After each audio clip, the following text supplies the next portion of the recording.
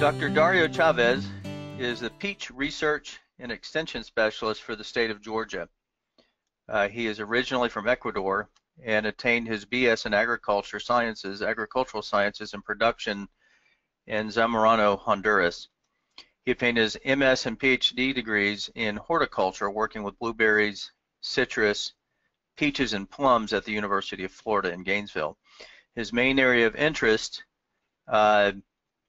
at UGA has a peach focus on orchard management, works on tree longevity, irrigation practices in peaches, and root interaction with tree health, production, and plant breeding in genetics. So, Dr. Chavez, when you are ready, the floor is yours. So, good morning, everybody. First, thank Dan for giving me the opportunity to give you this presentation. It is kind of nice to follow Alfredo because some of the points that he pointed out in general, I think so apply also for peach production, and I think so in general for any type of fruit tree production. One of the things that is more important is basically prevention, and I think so in any management, in this case peach or any fruit tree, management from the point of planting to basically establishment and then maintenance is pretty important for any disease or pest problems. So today I'm going to present what is basically the peach production and in the southeastern U.S. use of green technologies. First, I want to just give you an overview about peach production. China is the #1 producer in the world, followed by Italy and then United States. One of the important things about this is that you can imagine how important is peach production in general for United States. Now, when you think about peach production, you actually think about something that is happening throughout the years.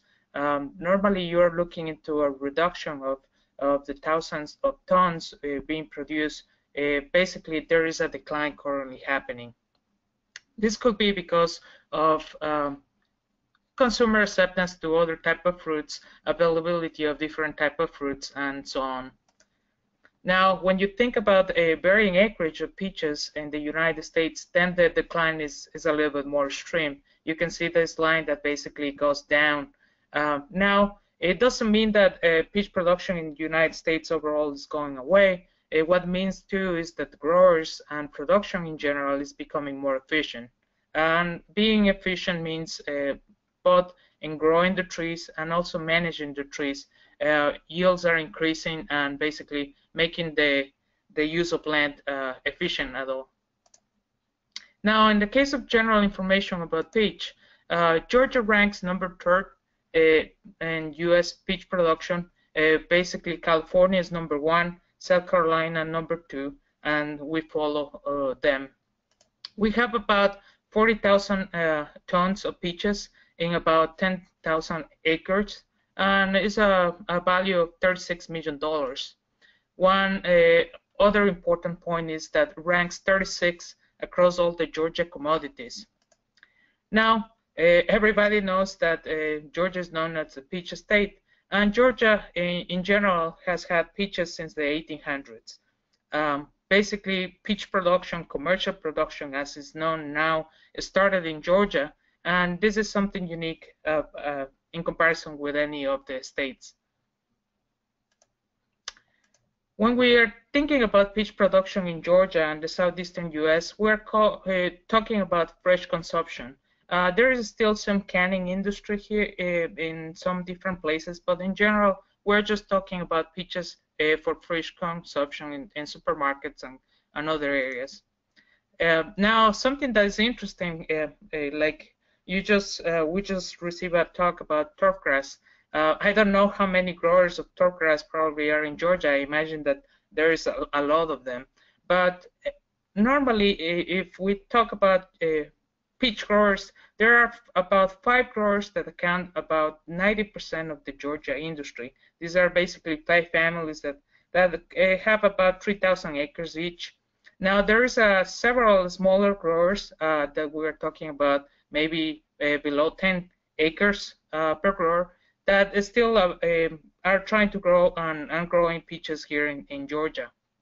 But whenever I am trying to talk with the industry, pretty much I am actually sitting probably with about 10 to 12 people. Now, if you think about peaches, normally as a Georgian or somebody from the Southeastern U.S., you will have your preferred variety. Some people like Alberta, some people like Georgia Belle, and other different types of variety. Well, each one of the growers in Georgia grows approximately 40 to 60 varieties, and the season starts in the middle of May until the end of August.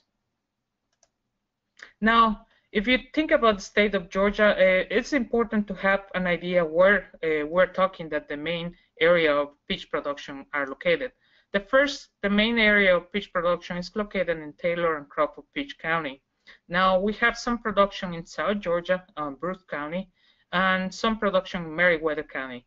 Meriwether County, Taylor County, Crawford County, and Peach County grow kind of the same varieties. Remember, if you're talking about different areas of production, they will have different environments, different conditions. One of the main factors to be able to grow peach variety is basically adaptation. And adaptation, normally, the first thing is basically think about how much cold you get, okay?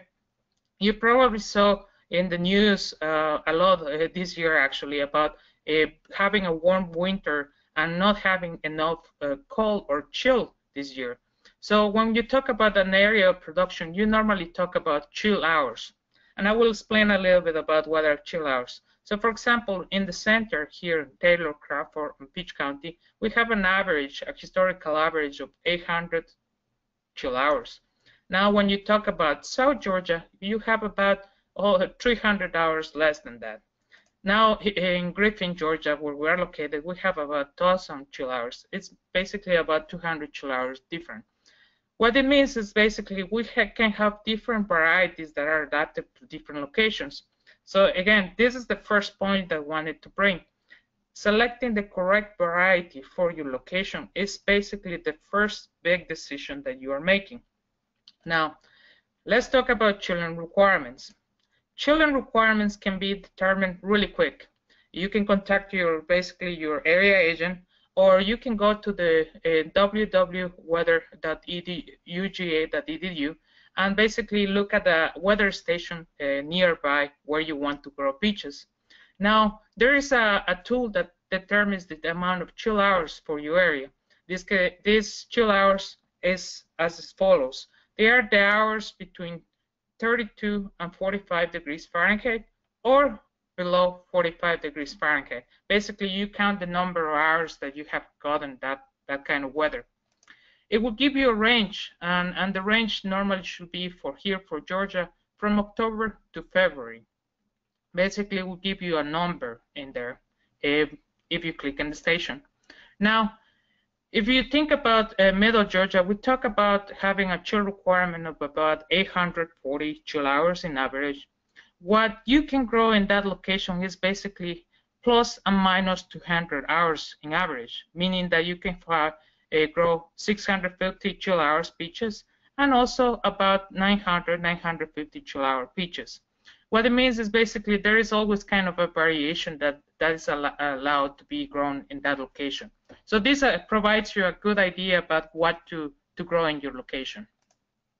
Now, one thing that's important is that I mentioned that Brooks County has some peaches as well. Remember, that is in South Georgia.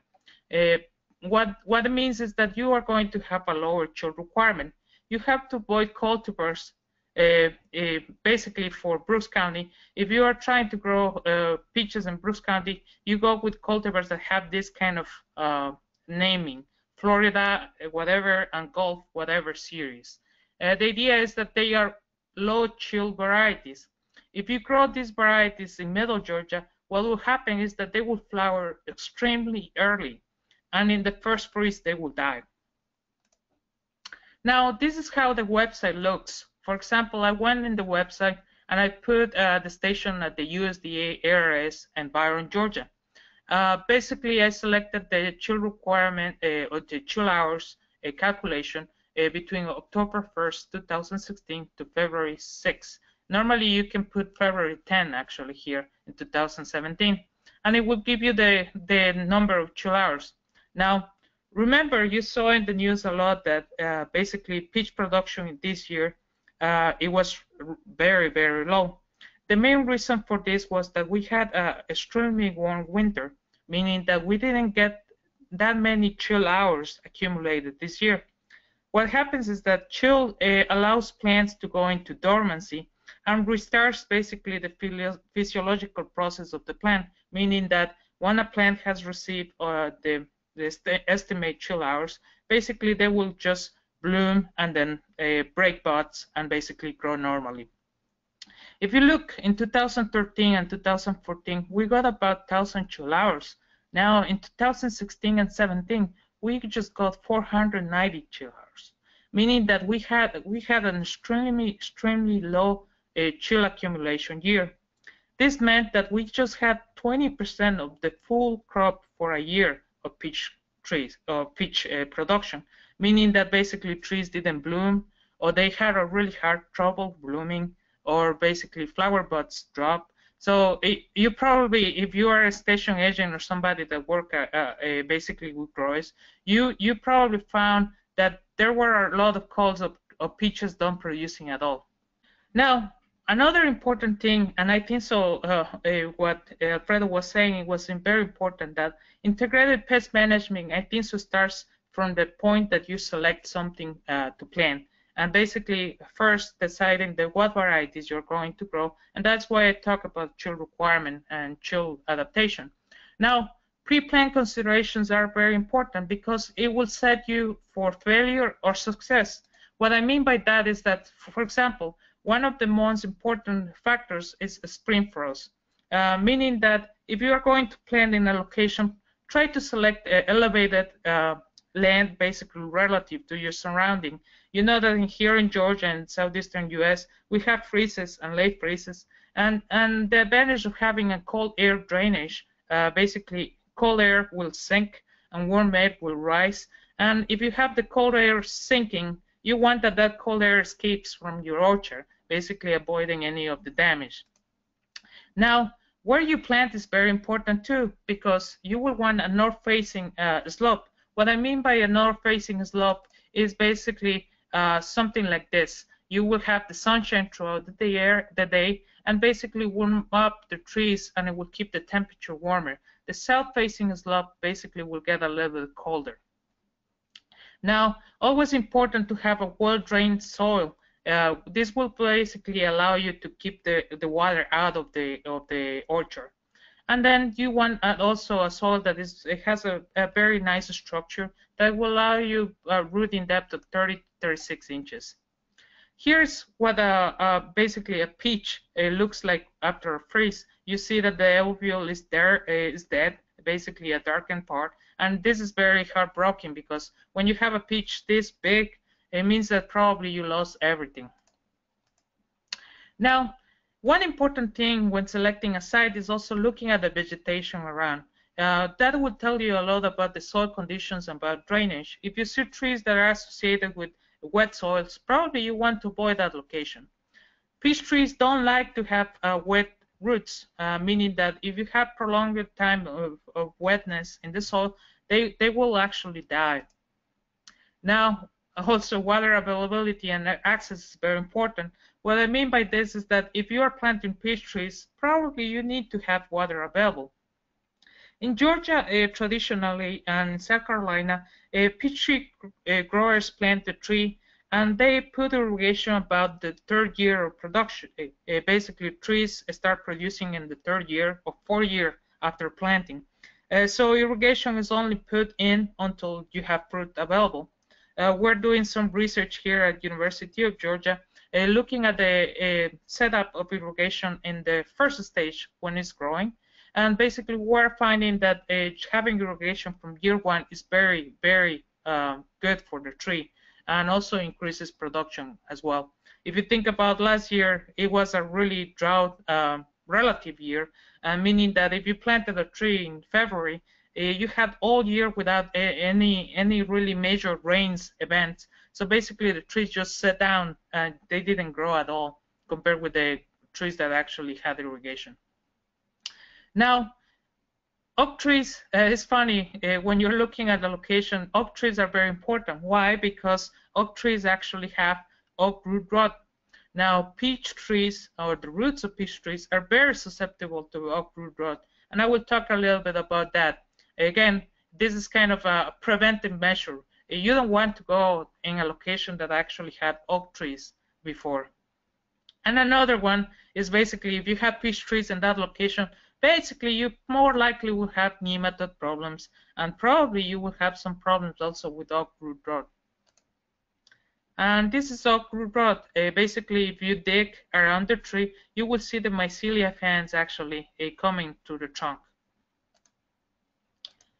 Another thing that is very important is you want to actually plant ahead, meaning that if you are trying to plant next year, you probably want to start talking and evaluating your location about 6 to 12 months ahead. Now, you want to take two soil samples, one at 8 inches and one at 16 inches, meaning that you will want to at least profile where the tree is going to be.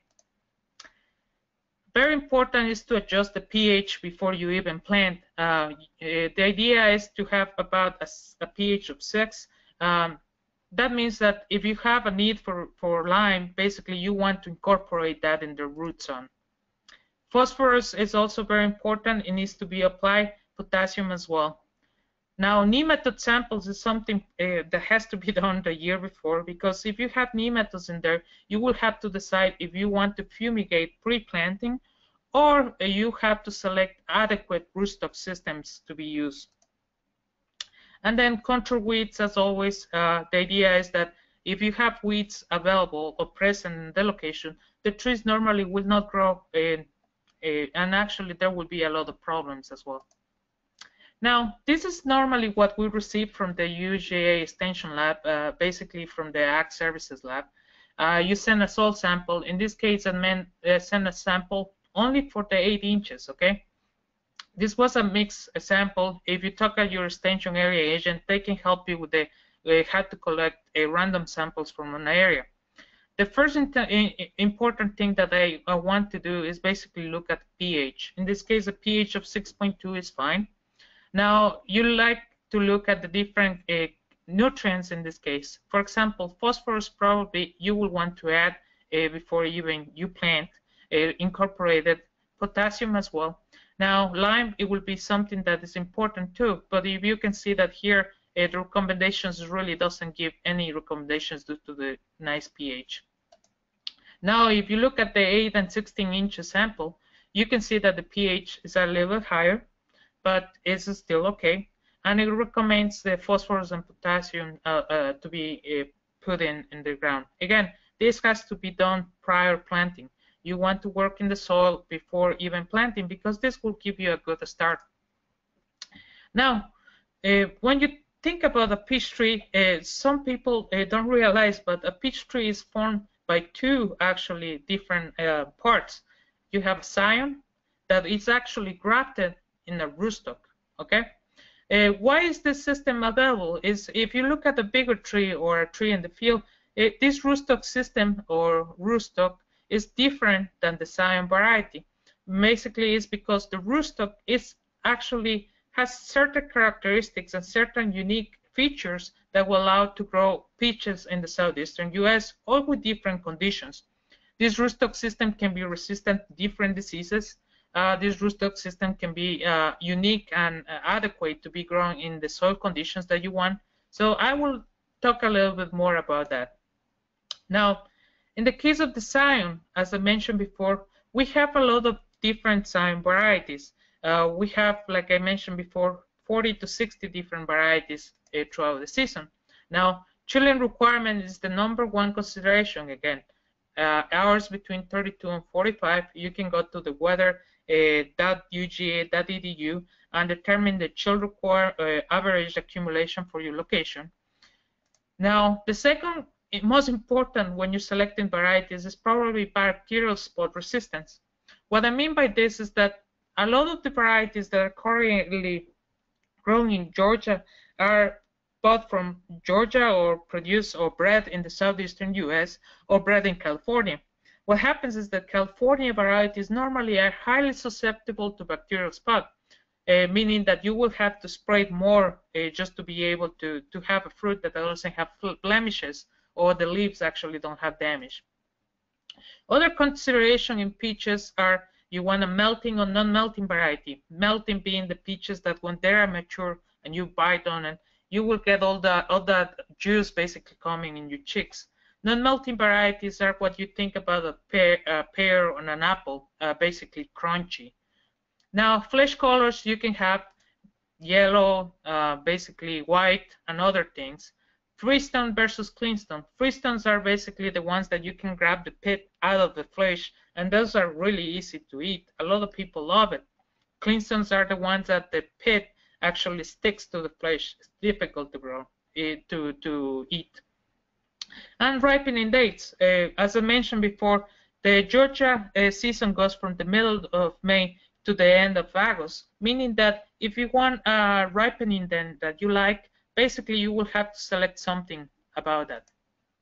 Now, ripening days, as I mentioned before, means that you can choose different varieties. Now, each variety to spread out harvest, normally it ripens between 1 or 2 weeks of harvest, meaning that a peach grower in Georgia, to be able to have peaches every week of the year, they have to be basically growing about 40 to 60 different varieties. Now, this is a circular, a UGA extension circular 1063 that has a description of the different harvest periods, the chill accumulation or requirement, the variety name, and the characteristics that those varieties have. For example, flesh color, flesh texture, pit attachment, and bacterial spot. Meaning that those probably are the most important, more likely more important characteristics if you want to look and grow a peach tree, in this case, probably in a home garden setting. Now let's talk about rootstock selection. Again, I talk about basically a preventive measure. Rootstock probably is the most important decision that you can make after actually chill requirement determination. Now, rootstocks basically by their own are varieties. We have about 7 different rootstocks available for the southeastern US, and those are rootstocks that basically are available and can grow in the region. We have Lovell, Hafford, Nemagard, Guardian, MP29, Sharp, and Florida Guard. Guardian is the standard rootstock used in cultivation of peach here in southeastern US. Now, these are the characteristics that basically are the most important when selecting a rootstock. Remember that I mentioned that you have to do soil samples to test for nematodes. Well, if you test for nematodes, normally you will say, well, you have ring nematode or root knot nematode. That will allow you to select the proper rootstock that you want. For example, Guardian is fairly good for ring nematode, resistant for root knot nematode, and now this is another disease, peach tree short life. Peach tree short life is one of the most devastating diseases in peach tree production. It probably was one of the most important and very, very problematic until Guardian appeared. Guardian basically is very good, it's very resistant for this disease. So that's why Guardian is being used as the standard rootstock. Now in this currently, basically growers are having a bigger problem. It's oak root rot or malaria. This fungi is present on the soil. Once you have it in the soil or a tree dies of it, it starts spreading in the area. Normally you will see, if you look at an orchard, there will be a kind of an area that will start growing and growing with the years. Now if you see the characteristics of all the rootstocks available, all of them are almost susceptible. The only ones that are resistant are MP29 and Sharp. Now MP29 was a recent release by the USDA. You can see that has very good characteristics for all the diseases and main diseases. But still Guardian is the more likely use right now at this point. Now when you are considering southern growers, we will always have nematode problems. So you will have to consider NemaGuard or Guardian as the standard. Now, when you have uproot rot, and the growers will know it, you have to recommend probably MP29. You can see that Sharp, really, we don't know about ring nematode. In addition, Sharp really doesn't produce a good yield in general. Now, when you're looking for these rootstocks, you want to actually look for nurseries that can sell them. What I mean by this is that if you are going to plant next year, let's say February 2018, I had to put an order in a nursery in June or May of this year, meaning that if you want a rootstock scion combination, you have to make sure to contact the nursery beforehand. Now, what happens when you have incorrect selection of rootstocks? You have nematode problems, the trees will die, and you can see here is a rootstock block that has actually resistant rootstock, and here is a rootstock block that has susceptible rootstocks for nematode. Normally the trees will look stunted and it will be a problem for them. Now, let's move on in what is management. When we talk about management, we have different parts. We have orchard design, the tree planting and training, fruit thinning, tree training, and nutrition. I'm just going to go briefly in each one of them, and basically at the end I'm going to spend some time in certain specific diseases as well and pests. What I want to do is kind of talk about specific diseases and pests and some of the green technologies or new management strategies that we are seeing in the southeastern US. So first, orchard design. When we talk about an orchard, the most common spacing for an orchard is 18 by 20 feet. Normally, we will get about 121 trees per acre. Orchard design is important because you can actually decide to reduce the amount of trees or increase the amount of trees that you have per acre. It will also mean that you will have to accommodate your equipment and management as well. You want to plant across the slope, basically follow the contour of the slope and avoid erosion. Again, I suggested probably having an irrigation as you plant, microjet of drip irrigation. In this case, we have our irrigation and fertilization experiment here at Griffin Station. The trees that you see here were planted in 2015. Now we had actually our second year this year, and we already have fruit. Normally, peach production and peach produces in year 3, so that was very nice to see that through our management actually was able to keep going pretty good. Now, training is very important. Why? Because it will establish how healthy or how well managed a tree is. What I mean by this is that you want to train a tree in such a way that you can have correct management, either by spraying, reach a good amount of the chemical, what you're spraying in the tree. Now, when you're thinking about the trees that you're going to plant, normally the trees come in bare root. Basically, will be a tree that has just bare roots, and they normally have to be planted at the same depth as the nursery. Why? Because if not, they will have waterlogging or some problems when you plant them, and normally fungi will start growing in the tree and will kill them. You will want to remove the top of the third of this plant and make sure to leave some buds actually in the plant, because that will be important above the graft unit to make sure that you have the variety that you want. In the case of the tree training year 2, you have to start to develop 3 to 4 main scaffolds. This is in the case of the tree training technique called open base. Normally the scaffolds will be at 18 to 24 inches above the ground, and you will want limbs that actually have a good angle, meaning that they will be able to support a lot of weight. Now, limbs have to be arranged around the trunk. What I mean is that if you have a circular motion, you will want basically that the limbs are dispersed around in a 360 degree. And now you will want to remove any water sprouts. Water sprouts basically are just taking energy, and they will create shade in the center of the tree. And I will show you what I'm talking. Now, normally in a younger tree, you have different types of pruning. For example, this is a heading pruning. If you prune the tips of the limbs, you will induce bud breaking and branch breaking here in these sections. Now, if you want a thinning cut, basically what will happen is that you will induce bud break in the limbs that are still there, and you will not have anything like that. Here we're talking about a bench cut. Bench cut basically will cut portions of the plant and produce a bud break in the different buds around that limb. And then you have also bench cuts here that will establish the different scaffolds.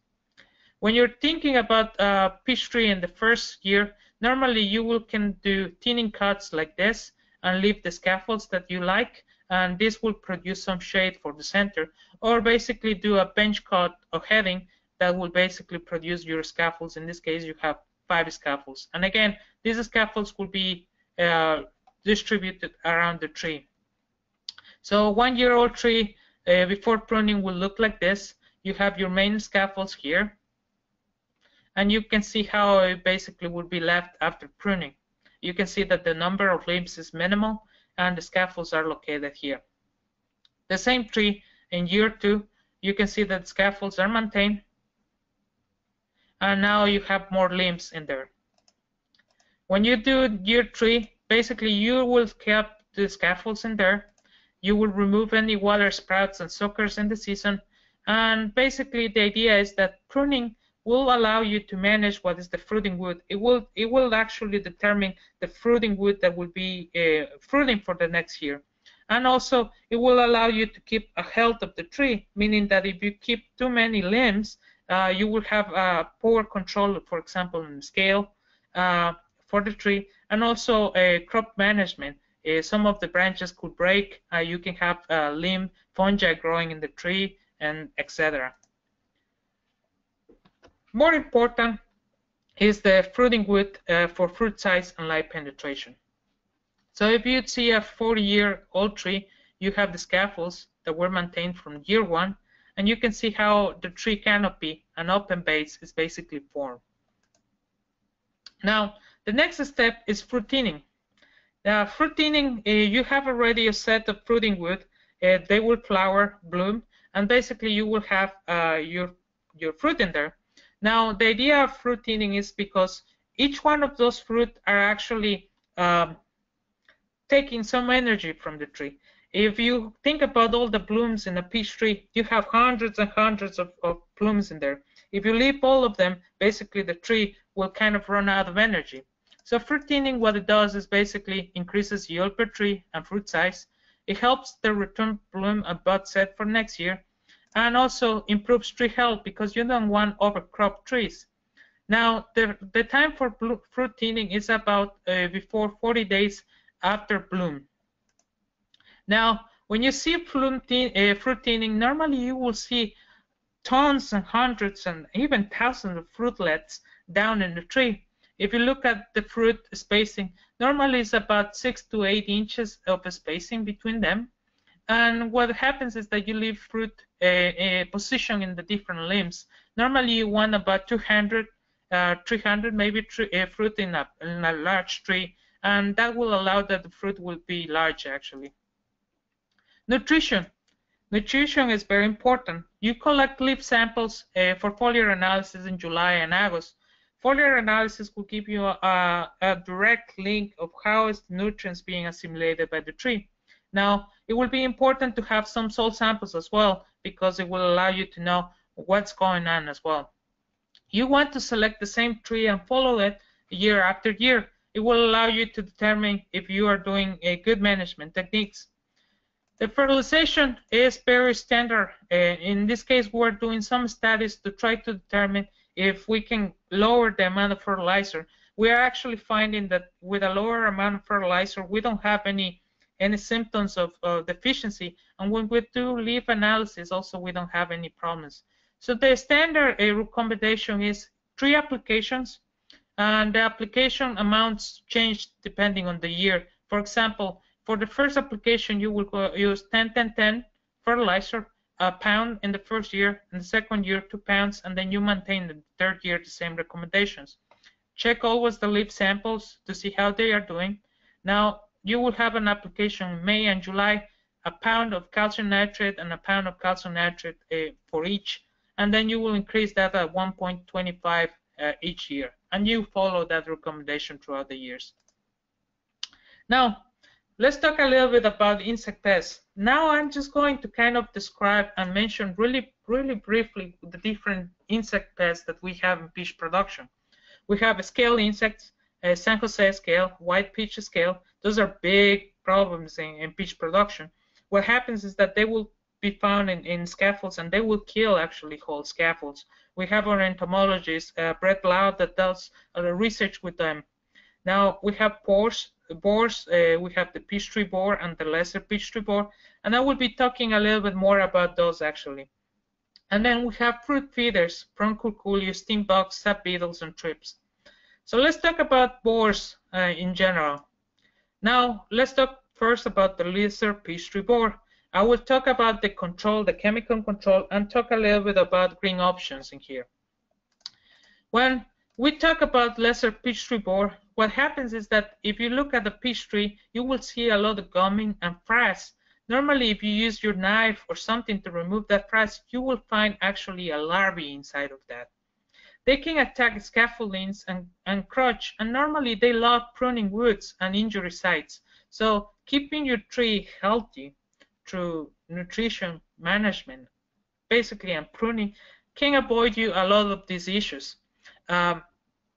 When lesser peach tree boar is found here, it can actually kill the whole scaffold. Now, normally they will start lay eggs in March to November. Pyrethroids will suppress some of the lesser peach tree boars, but chlorophyrophos in post-harvest cover spray is necessary. Normally we use Lorsban after the harvest, and basically that will kill any presence of the lesser peach tree boar. Now, what you can see with that is basically a big problem. Now we have another boar, that's the peach tree boar. The difference with the peach tree boar and the lesser peach tree boar is that the peach tree boar attacks what we talk basically in galleries of the bud of the tree and major roots. Basically, they will just be killing what it connects the trunk with the root system, and it will just do galleries in there. You will see the frass and the gumming, and it will create a lot of damage. They emerge in mid to late summer, and the August and September is the peak. Remember, I talked about the same kind of date and post-harvest application of chlorophyrophos for lesser peach tree boar. Now, in the case of the peach tree boar control, we had kind of similar. We would do the coarse spray with a hand hunt to the bud of the tree, and basically we kind of wet it and make sure that that chemical doesn't get away. The same kind of compounds, Ryman as well, and they actually provided a good control in some trials done here at UGA. And again, applications made at post-harvest and early September are important. Now, in the boar control, we talk about lesser peach tree boar and peach tree boar. Stressed trees are more susceptible. Again, this is very important. If you don't keep your management of your orchard and there is some stress for other reason, more likely you will have some damage by boars. The same thing with the scales actually, and all other insects and diseases as well. Wounds during true pruning and other things are very attractive, and they can actually reduce the tree life by greater than 2 years. Now, let's talk a little bit about the green technologies being done in UGA. This is some slides taken by the presentation done by Ted Cottrell, the scientist from the USDA, and Dan Gordon from University of Georgia. I asked them for permission to use this, and what they are doing is what's called disruption, mating disruption for boars. Here we have lesser peach tree boar injuries. You can see that the rootstock is still growing, but all the limbs are dead. Now, peach tree boar attacks next to the crown. Basically, you can see how that can kill a tree easily. Mating disruption, how it works. So you have a female and a male. Basically, the female releases some pheromones, and the male follows that through and basically goes and mates. Now, the disruption works in the following way. We have a twisty type with pheromones. We put them in the tree, and you have the wind, and these are located in different areas of the orchard. So what happens is that the pheromones will be released everywhere, and basically the male will not know where is the female. Okay, So this is how it works pretty much. Now, the advantage is that there was released, a company actually produced a season-long dispenser for the Southeast. Dan and Ted did a great research. What they decided to do is basically grab one of the growers. Again, remember, we have 5 families that have about 90% of the peach production in the state, and grabbed one of the growers and decided to do all the orchards in that area. If you can see, this is a big area, 4 by 5.3 miles.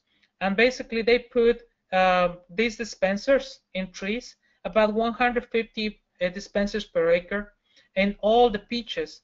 And basically the idea is that you want to do an area-wide, basically mating disruption. So you don't have other orchards that the moths will escape to. This is the dispenser. It's called Isomate Lesser Peach Tree Borer Plus. Again, 150 per acre. You have to actually treat all of it. You cannot actually just do a part. You have to do all of it. And the dispensers are normally applied after pruning. And you can understand why, because you don't want to remove the branches that will have the dispenser. And actually affects peach tree borer and lesser peach tree borer. So what the results show is basically they grabbed one of the locations and they were not able to find any lesser peach tree borer wounds and not in the activity of peach tree borers. So basically this was highly successful. What it means is that they remove, compared with the application of chlorpyrifos that is normally used for both of them, now basically you are phasing out that application, that chemical application. You know that the EPA was thinking about removing that, and it was kind of refuted, but later, sooner or later, that chemical is going to be removed out of the list of application. But now the growers have an option available. So one of the things is that normally you would put the band in the tree like that, and you don't want to put 2 or 3 more. It really doesn't have the same effect. Again, 150 dispensers per acre is pretty good. Now I'm going to talk about another green technology, and is the use of beneficial nematodes for the control of peach tree borers. This is a research that was part of the scientist leading this is Dr. David Shapiro at the USDA, with collaboration of Ted and Dan Horton and Jeff Cook, that is the peach area agent for the Georgia. What it works is basically there are 2 genera, Sternenema and Pterohabditis. The nice thing is that there are 5 bioinsecticides, basically exempt for EPA registration. They can be applied in any of the agricultural equipments. And what is cool about these guys is that actually they can basically are first commercially available, and they can attack other different types of pests. Okay. Now, really, what it kills is actually the symbiotic partner, or the bacteria. Basically, what happens is that you have the infected juveniles or nematodes. They affect the larvae or pupae, and basically they will go inside of the insect. The bacteria is released. The insect dies. All the nematodes basically will reproduce, and then they will leave and infect again. So it's a kind of a nice cycle. What we did, and in this case actually David did for lesser peach tree borer, he actually decided to test applications to the trunks and with a handgun, and using something that's called barricade as the commercial product, and it's a fire gel. The idea was that using this fire gel, it will keep the nematodes alive and they will not desiccate.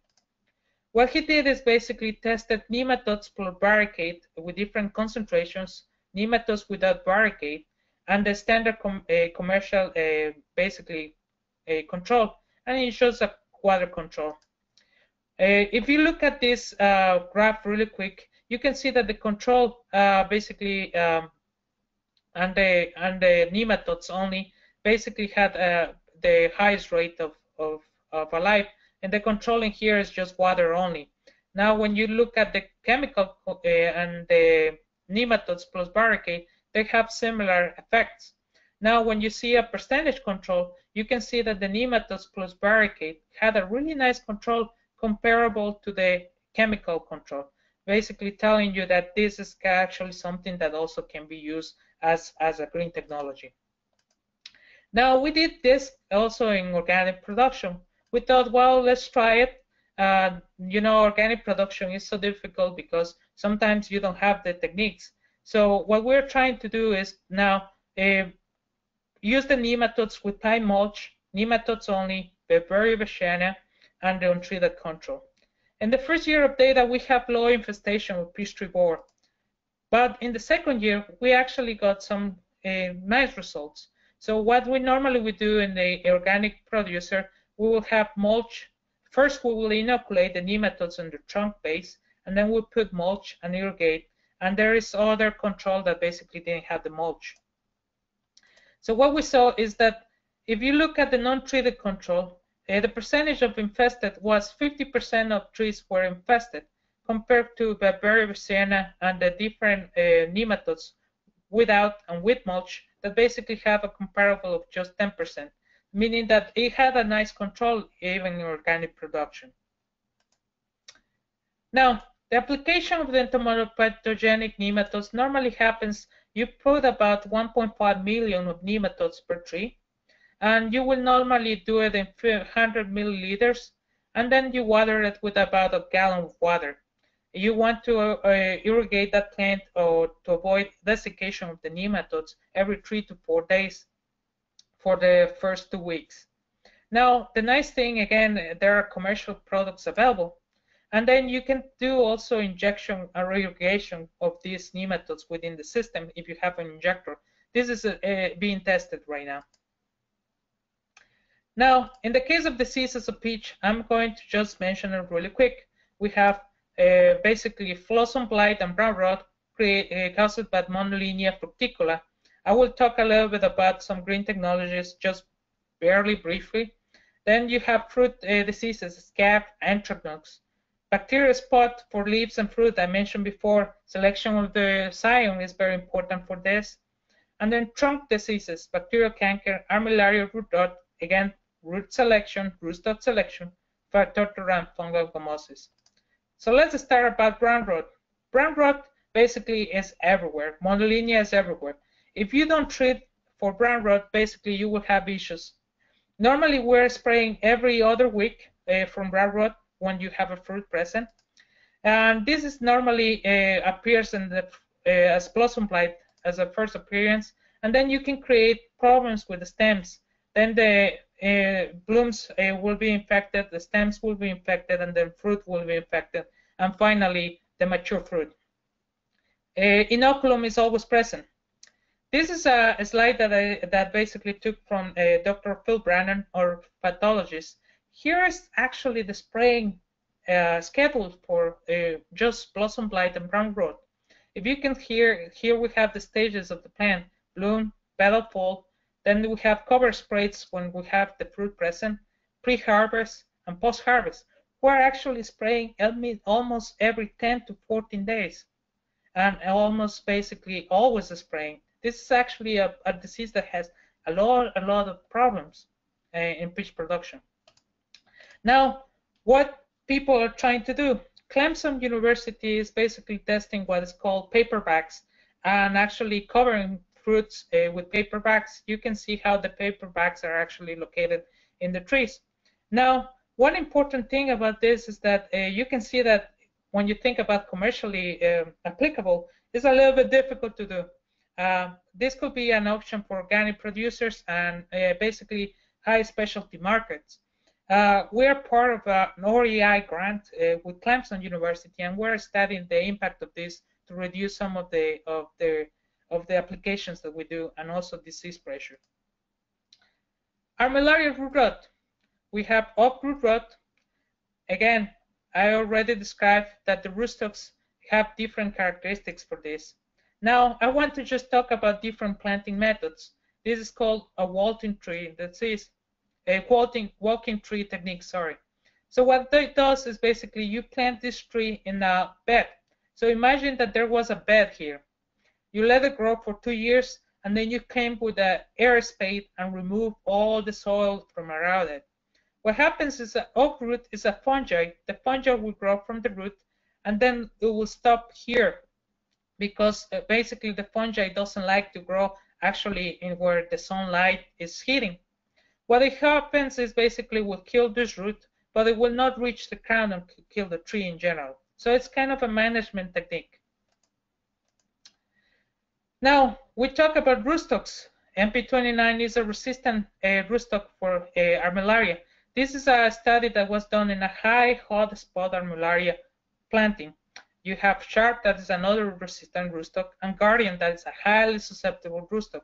If you see in the first 5 years, Guardian already have 50% of mortality in whatever plot was this, meaning that if you have 100 trees in a location, basically 50 of them were dead. You can see that MP29 Sharp, they are still giving you some options. Basically, it will give you an option to still have trees. Normally, peach growers, once they have uproot rot in a location, they never go back there. So MP29 is giving them the option to do that. Nematodes, again, we have reed, lesion, and root knot nematodes. You want to sample soils in February and September. February and April is for ring, and September and October for root rot and root lesion. It's important because you have to fumigate as needed, like as I mentioned. But again, a green technology, or like I talked before, pest management technique, something proactive, is using a rootstock that's actually resistant. So all the other information about the other different diseases and the chemical controls and pest management culture guide is located in Southeastern Peach, Nectar, and Plum Pest Management Culture Guide. It actually gives you pest recommendations by growth stage. It's very easy to understand, and it actually gives you threshold levels and spray directions, and it gives you the pesticide rating including. This is actually updated every year, and it's available a website online, and you can find it here. So if you click there, you can actually pull it and download. It's very, very easy to follow, and it's very useful. There is some contact information for different scientists that you can ask questions to. And finally, reaching the end, I want to acknowledge all my Peach Lab members, my technicians, Magosha and Will, and a former technician, Liam Paul, and UGA collaborators and USDA collaborators. And with that, I want to thank you all, and I will be happy to answer any questions that you may have. Another links, another links that I have is the blog extension for the Peach team. Here we normally publish information if we see something in the field. We basically publish something really quick. And there is also the Georgia Peach commodity site. Thank you. Very good, Dario. We don't get enough on peaches. As you gave a lot of information there in your presentation. We did have a few questions come in. Being an entomologist, this one came to my mind. You talked pretty good about borers, but can you comment? Are there peach growers on the lookout for any invasive insects or diseases that maybe haven't shown up yet, but maybe have the potential to be pests in Georgia peaches? Yeah, so actually it's kind of interesting, that question, because as you mentioned before, I came from Florida grad school. Normally all the pests, insect pests, and that are coming from somewhere else first start in Florida, and they come up, and if they are able to overwinter, then they can become a pest. So I have been part of a grant looking at weevils. There are some weevils that actually are coming from different places that love peaches. So they are already located in Florida. Thanks God we haven't seen them here in Middle Georgia. They already have been spotted in South Georgia. So yeah, we're looking into doing some research. Preliminary research has shown that there is actually a feeding preference for different varieties, so which is kind of unique. But then treatment and chemical treatment and all that information is pretty much done in Florida right now. So it's somewhat an advantage that it's happening first in Florida, but at the same time we're collaborating with them to find out how it can affect our region as well.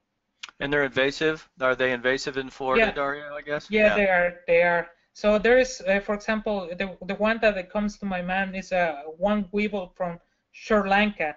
It's called the Sri Lanka weevil, Oh and yeah. if it's actually in leaves, and if you put peaches and any other fruit tree around, it will go to peaches. Is that the So white? That white? Is it white? Is it the white yes, weevil? it is. It is. Yeah. They'll eat So everything. Those things y- eat everything. yeah. So that's one that we have been trying to get funding from the SCRI to do some research, but we haven't been lucky yet. But probably we'll start doing some research just for feeding preference, I guess, with the Mm. different varieties. We have a block of different varieties here in Griffin, so that can be an advantage just for screening those kind of things. So next question here, Dario. I'm an, as an urban entomologist, we see subterranean termites eating lots of weird things from time to time. Do you ever run into subterranean termite issues in peach roots, especially during periods of drought? I have seen termites once the tree is actually going down.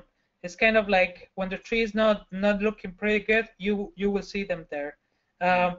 What I have noticed is that normally it as a grower, what you do is basically you cut the trunk. You will not really remove the trees if you have still an orchard or trees present in there. So the termites stay there actually until you basically are removing the whole orchard. Then you will get rid of any root system. Um, it is actually something interesting too. For example, I'm not talking about termites, but weevils. In Florida, again, one thing that I saw is that that citrus is a big problem in there. They're having a lot of issues with greening, so they are looking for alternatives. So a lot of citrus growers, what they have done is they actually remove all the citrus orchards and they planted trees in there. Well, a lot of these root feeding insects that were actually in citrus, either termites or weevils or whatever, stay there and actually are attacking peaches. Normally, we don't see them in peaches, but they're starting to attack. I guess if we start using some different land or some different places, probably we'll see them more Mm. here in Georgia. Mm-hmm. But normally, the areas that we have been in peach production for years. So normally, when you plant a new orchard and you find a virgin soil for peaches, the trees are just wonderful. Getting back to you opened up, Dario, talking about chill hours, the importance of chill hours for Yeah, peaches. It looked like you had basically half the chill hours last year than you did 4 years prior. yeah, we Are, did. is that prompting some of the growers to think about planting new strains of peaches in their orchards? Yeah, so that's one question that actually I have been thinking about and a lot actually. Peach growers normally, if you think about it, if there's a lot of modeling trying to look into the amount of chill hours that we will receive in further years. I guess it's difficult to tell if this will be just as kind of a fluke, just 1 year, or it's going to become the norm. Mm. Yes, normally peach, if you look at records, peach growers in the 50s probably were able to grow 950 to 1,000 chill hour trees. Currently, they just go up to 850 chill-hour trees in Middle Georgia. Okay, meaning that they are not able to produce anything about that because just there are some years that they will make it and some years that will not make it, and Mm-hmm. basically economically speaking is bad. Now the other extreme, going to a really low chill, is an issue too because we have freezes in here. Right. So there is some research that I'm trying to do, looking into different aspects of basically chill and seeing if we can do something about it. Yeah, those are important questions, aren't they? Yeah, they are. All right, do we have any more questions, folks? Dario, that was really good. These will be recorded, by the way, and for the county agents, at some point in the future, they'll be able to use these for credit. So we'll have Department of Ag numbers on all of these archives, both archives from this morning, and people will be able to log on. The county agents will be able to log on and show these. So thanks a lot, Dario, And Alfredo, Thank if you. you're still there, thank you very much.